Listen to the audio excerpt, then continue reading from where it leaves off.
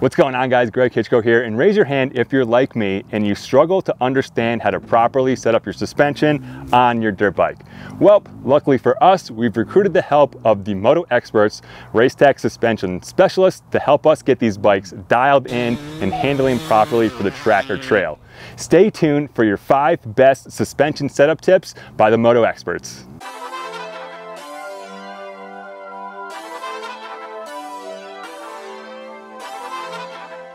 Fork height is a critical aspect for tuning, depending on the type of riding that you're doing. So when we're setting up a suspension for a specific discipline like motocross, we will specify fork height.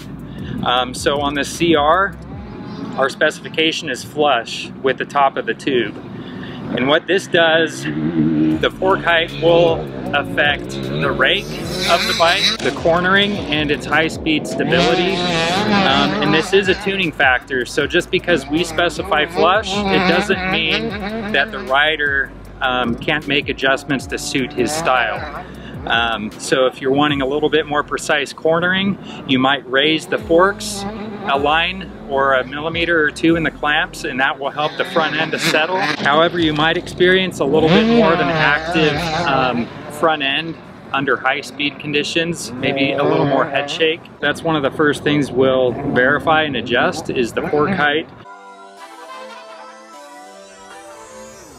So this is also extremely critical. A lot of times people will over torque these lower pinch bolts, and what that does, it will create a binding in the forks. So your forks consist of an outer tube and an inner tube, inner and outer bushings. And as those bushings slide past this area inside of the fork, if this is over torqued, you will experience what we call a mid-stroke harshness, or a binding as those bushings go through that fork tube. So we will torque 17 Newton meter, 12 Newton meter, and that's kind of the ideal torque on all these bikes. What we want to prevent happening is changing the distance between these lugs once that wheel is installed.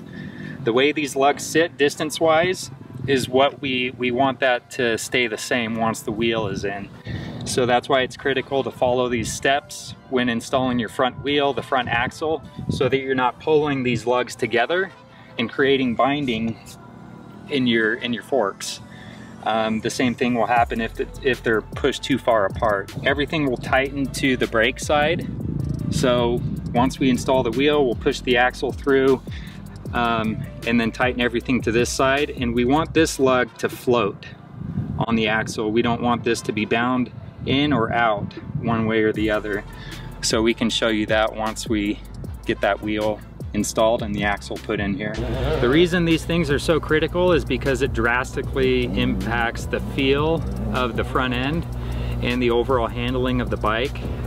You can have the best settings and setup in your forks, but if these steps aren't taken, it's all for nothing essentially, because it will be bound up and it won't perform the way it's intended.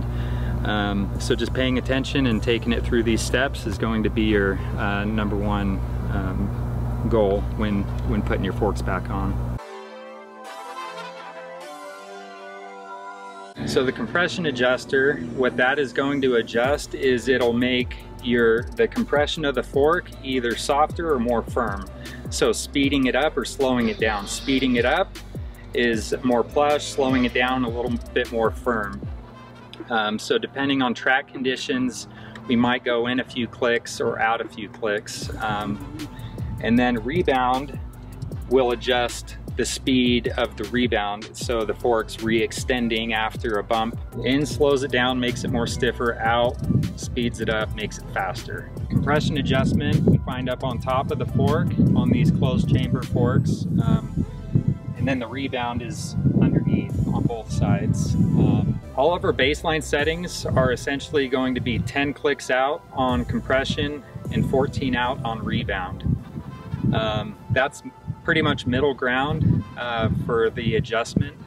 If we have to go too far one way or another, generally that's indication that we need to make some changes internally to the settings to either give the rider some more comfort or a more plush feel or more firm, depending on his needs.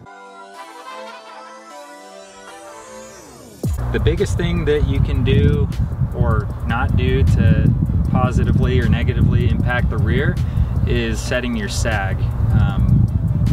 A lot of people have never adjusted sag, and you'll find that once you start playing with that, you'll notice how much that will affect the geometry and the handling stability of the bike.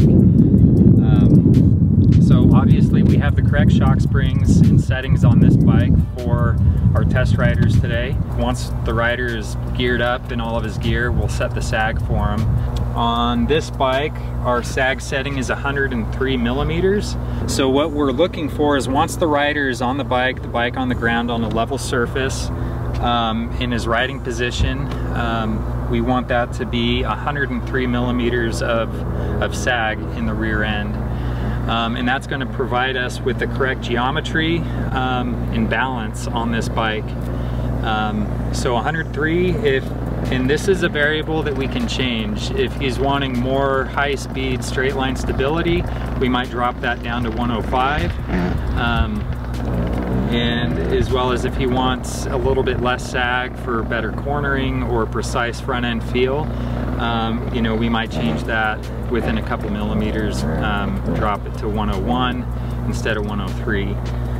All right guys, so that is going to be a wrap here today with the MotoXperts. Thanks to Kevin and Dylan coming out, and also thanks to Hayden for riding these bikes. Now this was just a very high level understanding of the 5 suspension setup tips for your motorcycle to get them handling properly. And if you guys want some more in-depth detail on these 5, I've got 5 separate videos on each of the topics that you guys can go check out on the channel right now. If you guys want to hear more about how these bikes handle and compare to each other on the track, check out part 2 of my throwback 2-stroke garage build shootout. We ride these bikes more, we really dive deep into them and rank them 1 through 4. So if you guys want some more awesome 2-stroke content, make sure you go check out that video. But that's going to be a wrap here up in Ogden Cycle Association in Utah. And as always guys, ride hard, be safe, and we'll see you in the next video.